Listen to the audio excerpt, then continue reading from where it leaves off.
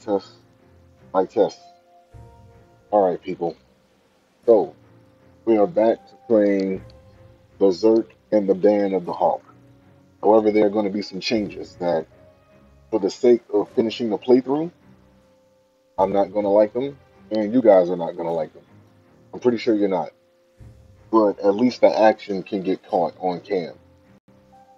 Here's the thing. For the past few times I have played this game, I've had to deal with, certain scenes having to get edited out my videos, after I upload them, and then I have to re-download them off of YouTube and then edit out those sections because I was getting copyrights.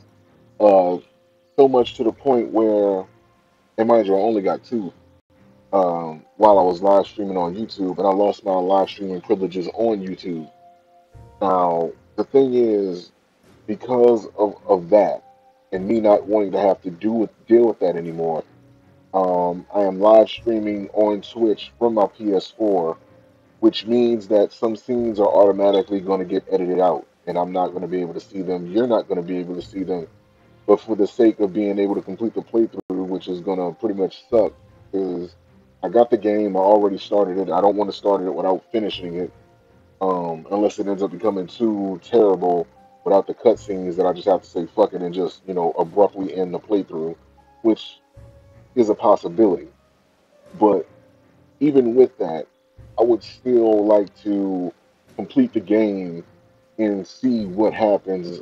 At least, I don't know if I'm gonna have to run into those same problems on Twitch, but even if I do, I'm just gonna have to deal with it and swallow, my pride and be like, okay, this is gonna happen, and I'm just gonna have to tolerate it. So, with that being said, I hope you guys still enjoy the playthrough. I am recording this again. I'm live on Twitch, but I'm recording this from my game capture program. So hopefully we'll be able to, hopefully we'll still be able to enjoy this game without too many problems. So next up we got Field Battle with Chuder, and I think this time we're gonna go with. Let's see, we went with Guts last time. I think before that we went with Griffith, uh, Casca.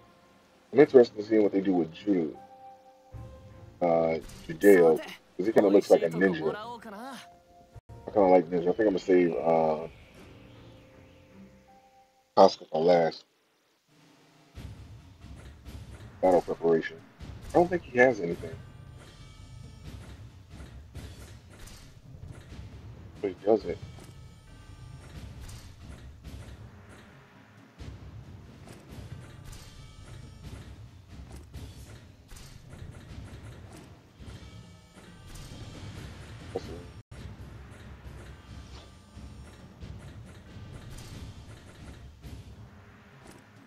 Spencer knows he's gonna need that.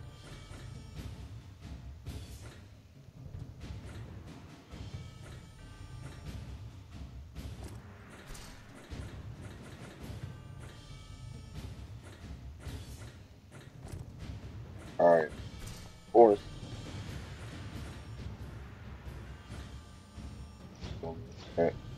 All right, in the battle. Still battle with Shutter. I'll have my own kingdom. Griffin spoke these words thus with plain inevitability. Okay, whatever.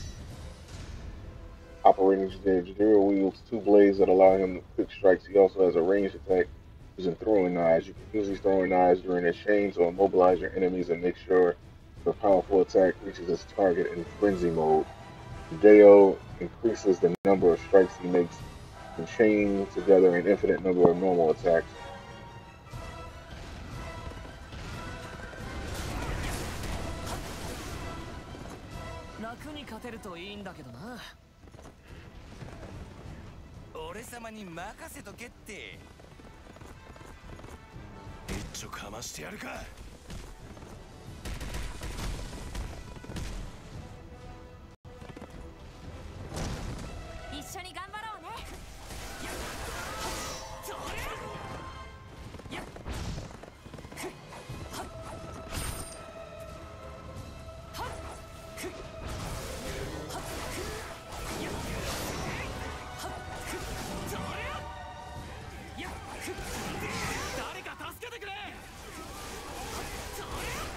Does this thing too much for the?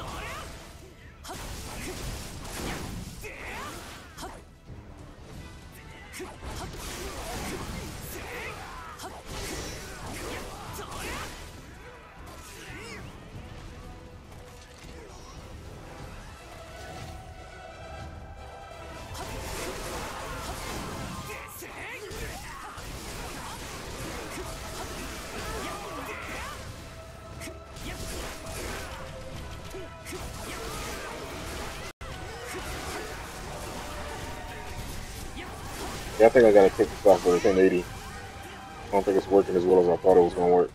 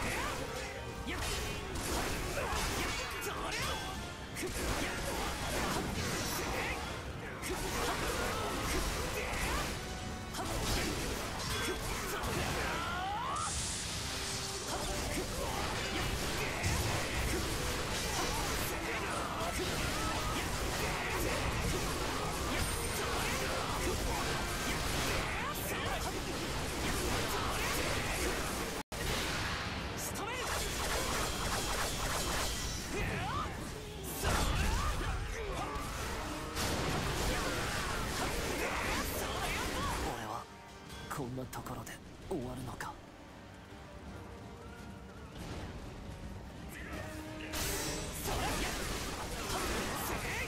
ありがとう。助かったよ。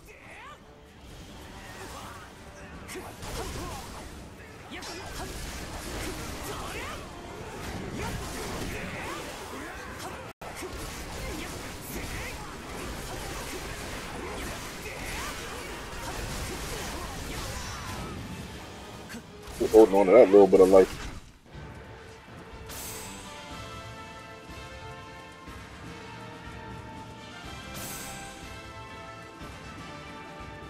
今日はうまい酒が飲めそうだ。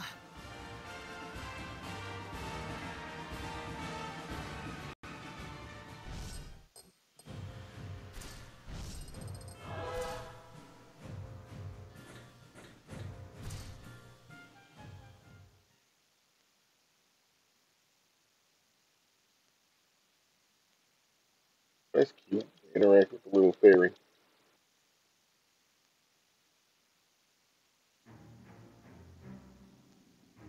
人の温かみに触れ、白い鷹率いる傭兵団を己の居場所と決める。そして3年の月日が経過した。ガッツを切り込み隊長に任命しようと思う。You know, autoplay it. 俺たちはグリフィスの判断に従うだけさ。一番に突っ込んで死ぬのが奴にはお似合いで。そうか。ガッツには切り込み隊を率いてもらう。いいな。なんで俺が奴らの面倒見なくちゃならねえ。命令 So says the guy who was talking about how much of a fucking boy toy he was willing to be. I don't want to hear that from Guts. すごいね、ガッツ。腕が認められたってことだよ。Guy wanted to be a boy toy. He agreed to being a boy toy. Like I said before, this series, this anime always had some gay shit in it. ガッツ隊長、あ、誰だおめえは。ガストンと言います。切り込みたい。ああ、そうだったな。よろしくな。まあ適当にやってくれ。はい、隊長。精一杯頑張りますんで。Yeah, I know. I know Frankie when I hear him. Super Frankie.